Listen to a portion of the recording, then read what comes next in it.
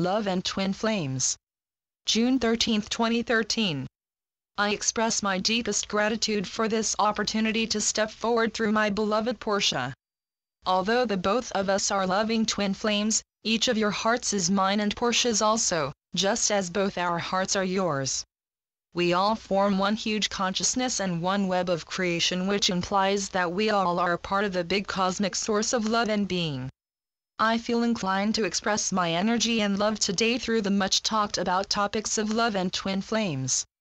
The unity and the grid of love are something so wonderful and pure of essence that they represent an exceptional creation which can take on any shapes and aspects it wants. Everything is possible.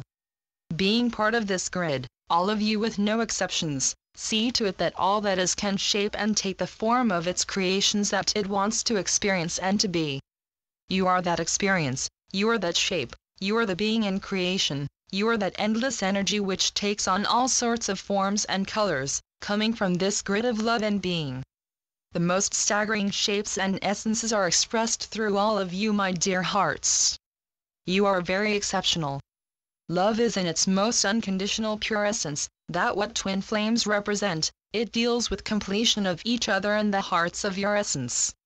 Twin flames in and of themselves are something exceptional and special that can be shared with only one entity and being, and that is yourself.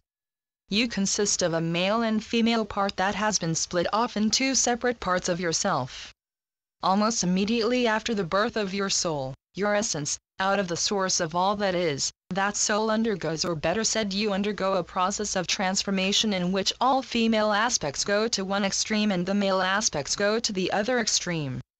This is the splitting off, and it all happens simultaneously.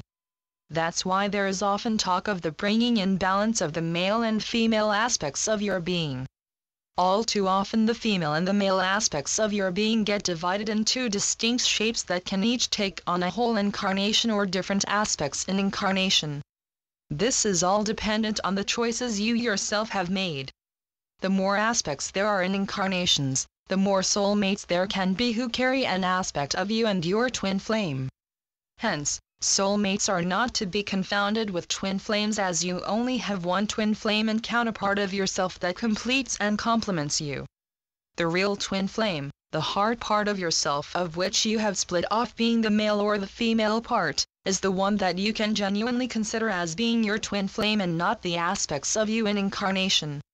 Aspects are part of your being, your soul group, but are not per se the shape of your twin flame, rather the form of the twin soul or soulmate to soul family. That is why it all goes awry in the interpretations of an aspect of your being.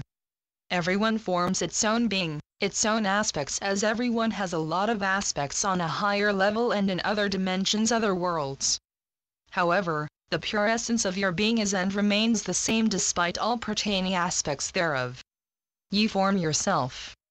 So being an aspect of a master, for instance, does not always mean that you are that master in essence at the moment of the splitting off from the source, although it is intrinsically a part of you. Being an aspect of a master does not always mean that you are by definition the twin flame of the beloved twin flame of this master. You are you in essence, and the other part of you is your twin flame, and that one can already be reunited in your being or not. Just by being the master in incarnation, or being this through soul birth, implies the fact that the other master's other divine component is yours. There is a lot of confusion concerning these matters, and I would love to rectify this now through my beloved Portia in incarnation and my twin flame through soul birth. Meline. There are countless aspects of us that we overlight and that carry a little part of us all, being the masters. That way we spread our enlightenment and our energies all over the entire world.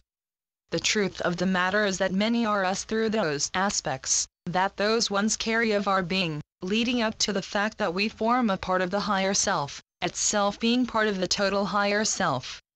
All those aspects contribute to who you are in essence, bringing us back to the soul or energy that you are just nanoseconds after splitting off from the source. And that's the point, that you choose to incarnate either in aspects and or as the half of your being. So the moment you get connected to your higher self, investigate thoroughly whether you are this in essence or just an aspect, as you have many aspects besides your essence and your higher self. This can explain why there is so much confusion around the topic of having the same twin flame. That being said, I would love to continue explaining the functions of twin flames in this world and this reality. We have now arrived at a momentum where all the initiations for the reunion of the twin flames take place and become factual. You will remark that you are drawn more and more to others, and this is because preparations are being made to bring the genuine twin flame hearts together to instigate effectively the reunions in this reality. The purpose and meaning of this is to let this world shift in its totality into the light by engulfing the whole earth by the love of the twin flame, which in essence is the most astonishingly beautiful and powerful love ever. The twin flame love empowers everything in its existence with regards to its intrinsic light. It engulfs everything and everyone in existence with the essence of all that is. This power is needed now to enable the shift of this reality in its totality into a fifth, a sixth and even a seventh dimensional existence. Manifestations are now the order of the day, and they will be speeded up and reinforced on account of the cooperation of the twin hearts through their reunion and balance. That's why all of us are expected to be here now while this is unfolding. Embrace this opportunity and always follow your heart when it strongly pushes you to choose another path. You will always be guided to be where you need to be at the exact right time. Divinity is now being played out in a beautiful and gentle way. Have faith in yourself and in your intuition, for the twin flames are now called to reunite with themselves. No matter at what level this can take place, the reunion in the heart is always a fact. The rest depends on choices and creations. My dear ones, it was once again a privilege and a pleasure to connect with you in your heart. I love all of you. Thanks, my beloved Portia. I am that I am. Saint Germain. Channeled by Melanie Lafont. PleiadeDolphininfos.blogspot.com. LafontMeline.wordpress.com